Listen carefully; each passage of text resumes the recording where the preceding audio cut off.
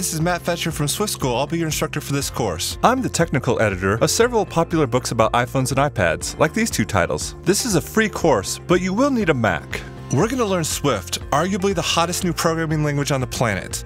It's true that anyone can learn the code, and I'm going to help you start your journey. Once you learn the basics, we'll actually build a simple iPhone app. Swift is Apple's professional and easy-to-use language to create iPhone, iPad, Mac, Apple TV, and Apple Watch apps. This is a completely free course made up of 40 short videos. You'll probably have a lot of questions, but just keep watching and don't pull your hair out. You'll eventually get it. You can do this.